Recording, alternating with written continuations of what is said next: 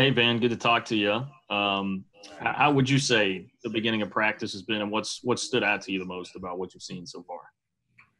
Well, I think our guys, and this will be a recurring theme, I think our guys have handled the adjustments, the different adjustments we've had to make just to be able to practice. And I think our guys, uh, with being away from football, with not having spring practice, they've come out with a lot of enthusiasm and are excited about, what we've been able to accomplish so far in terms of staying safe and staying healthy, and everyone going out with the right frame of mind. How are you feeling right now about the depth that you guys have at corner this year? I feel really good about it because of the fact that we have some youth, guys like T. Denson and Cameron Key, and then we have some definite experience in guys like A.J. Parker and Keandre Thomas, even though he's coming in as a transfer. So I think we have a good mix of guys, and I like where our group is mentally right now as well. You feel like Thomas has the potential to be a guy that can start from day one? Well, it's a competition, and it's an open competition. If he had to be out there, I'd feel just as well as I would with AJ out there, with Lance. All those guys have shown to be able to play college football on this level. So I'm like I said, we're still going through it. We're still earning our stripes. But the guy who has consistently started at Kansas State and in this program more than anybody else would be AJ, but he also understands that it's a day-to-day competition. And all of those guys are in a good place, I think, with our staff and with myself to be able to go out and perform, on this level. Thanks, Van. Appreciate it. Else? Hey, Van, have you guys had to implement any kind of new protocols, or have you talked with the guys at all about being a little bit safer now that all the students are back on campus? Well, we've definitely talked to them about the fact that this is the biggest challenge that we've had thus far in terms of handling your business away from the facility, because we've been in somewhat of a bubble so far since they've been back on campus. And now when you integrate the students into the campus, then, we have to make sure that we take the measures that they've done so well here in Vanier, and we have to take those out into the classroom settings. We have to continue to take those out into the community. Well, it's a different kind of community, and the campus is different than what you've been accustomed to thus far. But I think our guys understand that as a challenge, and they understand the importance of handling themselves the same way that we've done the last few weeks, if we want to continue down this path of being able to play football. And I know it's still early in camp, so you might not have a total answer here, but can you feel the defense playing a certain kind of different way now that you do have Joe in charge? And can you see it, I don't know, fit into what he wants yet? Well, I think Joe does a good job of expressing to our guys what he wants. And the fact that, we're not a new staff, so they knew, his level of intensity. They knew his level of detail. And so they've kind of come along and done exactly what he would have expected as a defensive coordinator. So I think we're seeing from them what we'll continue to see. Like I said earlier, there's guys in different spots, especially at the cornerback position, that they're learning and they are improving each day, and we're excited about that. So to really answer your question, we're seeing it, but we understand we still have a long ways to go to be able to say we are a complete defense. Dirk. Coach, how would you characterize what you've seen so far from your new transfers, Keandre, but also Justin Gardner? Well, I like the fact that those guys come to work every day. That's been exciting. That's been refreshing. And then, like I said earlier about Keandre especially, he has a certain level of experience. He's played the game on this level before, and that's an exciting point. But they both work hard, and they're actually good friends, and they're fitting into the group. That's always a concern whenever you bring a transfer in, is to how long it will take for him to fit into the group? How long will it take for him to buy into the culture that you're trying to build? And I think those guys both came in with an open mind, but the guys who were in the room already have accepted them. And so I'm excited about where we are. But again, I say to them that, there's still a lot more for them to learn, even with the level of experience they have. There's still a lot more to learn, and they are progressing rather well, I like to say. And what's the challenge been like in preparation with just probably the players realizing the fragility of this season? Is it hard to get them to kind of focus in on what they're supposed to be doing since there's so many other circumstances to follow? Well, there's been adjustments all over. We've had to make adjustments as to how we eat, how they get practice equipment, how we dress in the locker room, the medical protocols. So there's been adjustments all over. And, sometimes it makes it a little bit different with all these adjustments. What do I do in cover three? Sometimes you can lose that. But I am excited about the commitment that our guys have made to adjusting to all of it. Even in the sense of our staff, there's some coaches that don't even know how to turn a computer on. And those guys have had to learn how to operate and hold meetings over Zoom, in the last few months. So there's been adjustments all over.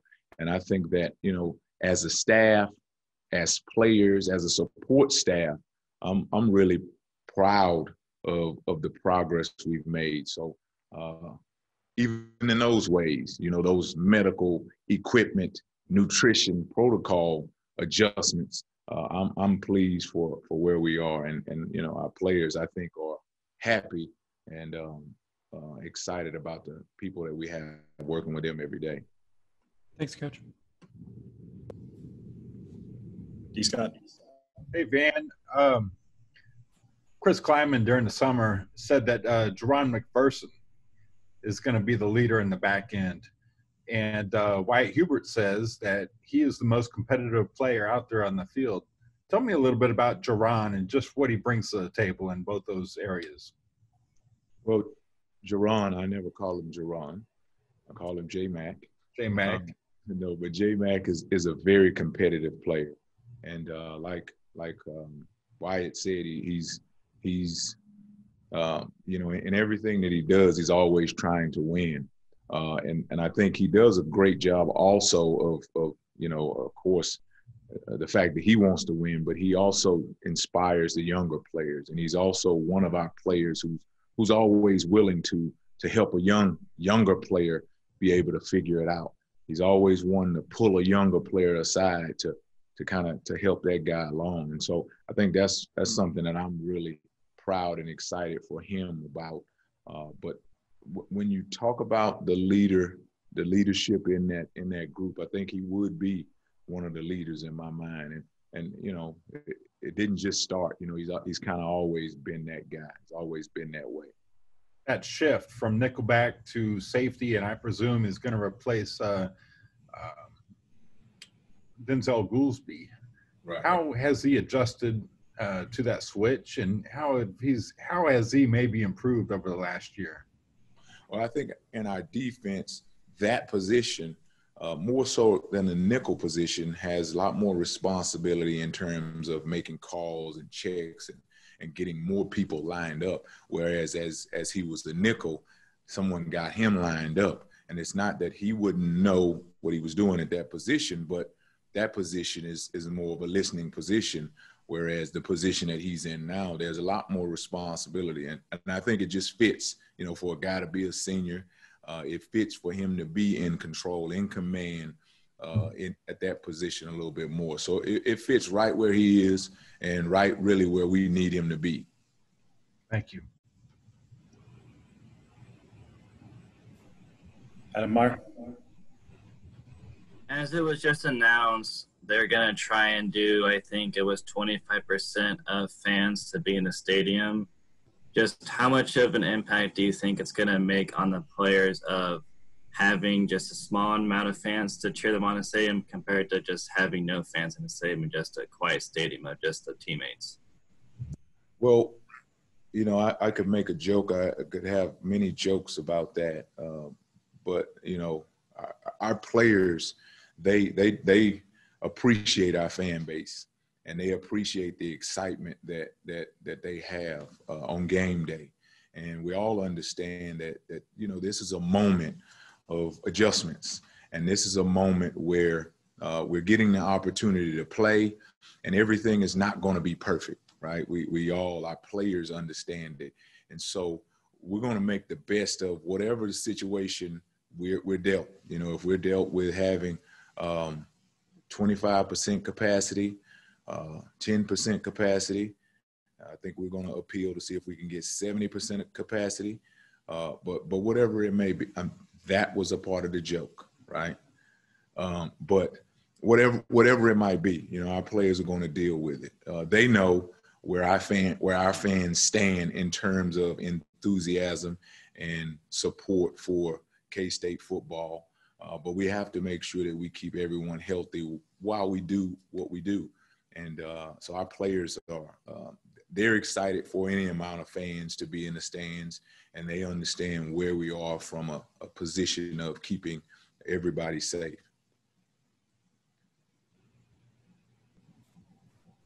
Ryan Black. Hey, Van, how you doing today? Doing all right, Ryan. How you doing? I'm doing okay. Well, when we got to speak with Coach Kleiman last week, he said that maybe one of the few positives about this whole situation is that with none of you coaches going on vacation, you guys were around each other all the time. And specifically for Coach Stannard, what was that like getting to know him? And did you have any relationship with him prior to him coming to K-State? Well, first of all, before I answer your question, you seem to be the most relaxed person here on your couch. I'm watching the NBA playoffs. They've already started, so I'm sitting in my living room. Well, good. You just look relaxed. I'd hate to see what that is you're drinking. But anyway, Coach Stannard having an opportunity to, like Coach Kleiman said, having an opportunity to be together as a staff has been cool. Of course, everyone wants to get out on the road and go recruit. But again, this is the moment that we're in. So what we decided as a staff to do is try to make the best we could of it. And then when you bring a new guy onto the staff, having an opportunity to have him learn the defense, having an opportunity to have him learn and relate with the players, albeit Zoom, was important. And so Steve really got the benefit of that. And we as a staff got the benefit to have an opportunity to interact with him and to grow to know him. I really didn't have any relationship with him before this time. Of course, I knew who he was, and there's different guys on the staff. They knew about him, but they didn't know him personally.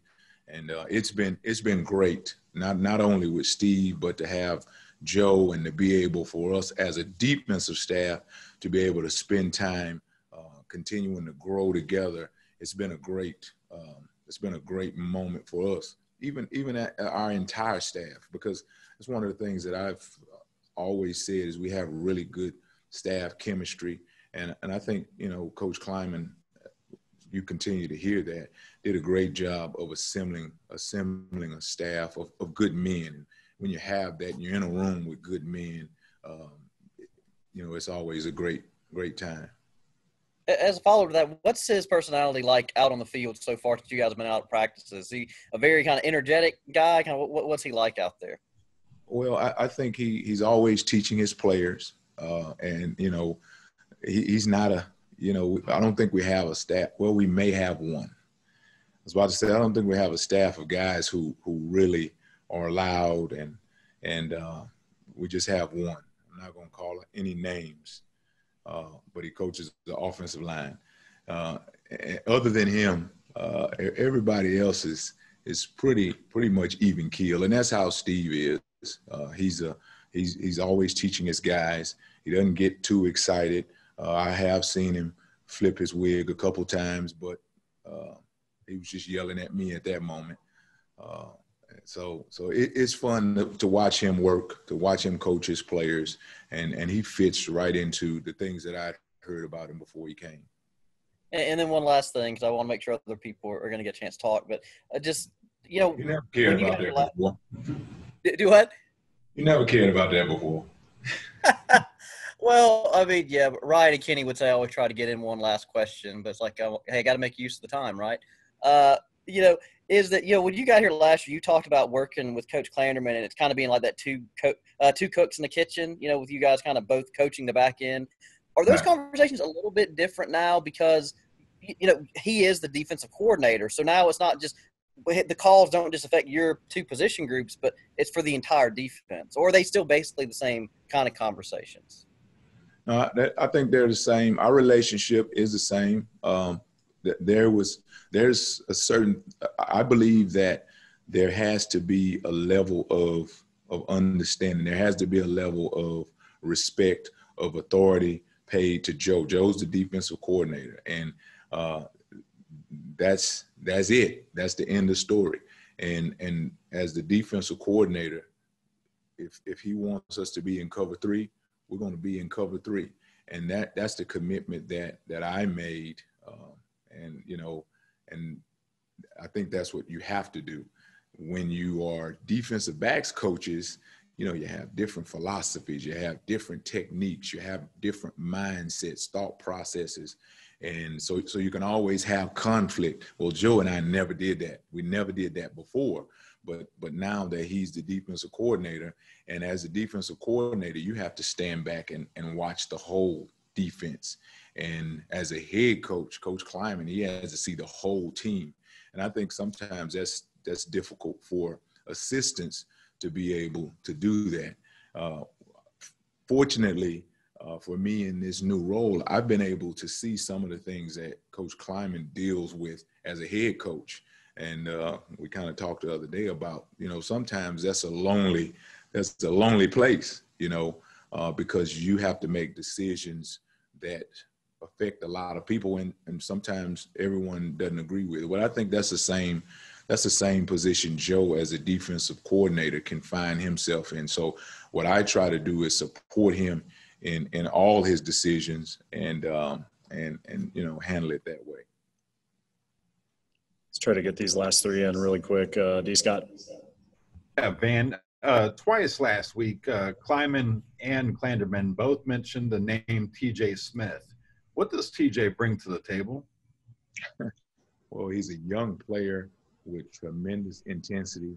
He loves football. He plays hard. He's a vocal guy. So I anticipate all the things that we say about Jerron, that we're going to be saying the same kinds of things about TJ as he continues on in his career, because he's very competitive and very intense young man. Can you see the field this year? It's always hard to say, but if any young man could, he definitely puts himself in position to be able to say that. We hadn't practiced a whole lot, but the things that we've seen so far will give you the clue that he could. Thank you. John Kurtz. Yeah, Van, I know Walter Neal's a guy that's had some versatility, has played corner and nickel throughout his career. Just what's the plan for him moving forward this year? Well, we're going to give him the opportunities, all the opportunities that he's had so far. The fact that he's played different positions, anyone who's played different positions definitely adds value. And, when you have a guy who's a leader, then you expect that guy, just like we talked about Jerron, to be able to come out and contribute to your team as he's done over the years. Thanks. Last one right here, Derek Young. Coach, I know recruiting is pretty different right now in the kind of virtual world you are in, but aside from virtual visits, what's the biggest changes you guys have done recruiting-wise, and especially in regard to evaluation? Well, we've done a lot of video watching, a lot of evaluations. It's been I won't say difficult, but it's been very different because we have not been able to visit schools. We have not been able to have camps and get our hands on players. So most of the things we've done have been watching game film, extensive game film, and watching camp videos. There's a lot of kids, they send you video of them working out in the park, so you have to be able to gather what you can from that video, and then talking to coaches. Sometimes that's a lost art, but we've had the opportunity to visit with a lot of coaches about what they thought about the player. You know, you, like I said, you lose that sometimes when you're able to bring the kid to the campus and you be able to get a feel for him yourself. We hadn't been able to do that, and so we've had to exhaust all options to learn as much as we could about players as we've evaluated them. And I think, you know, that'll help us continue to grow as a staff and as a recruiting staff to learn to exhaust all options as we gather information and research players before and even after we offer them. All right, Coach. Thank you. Thank you, guys.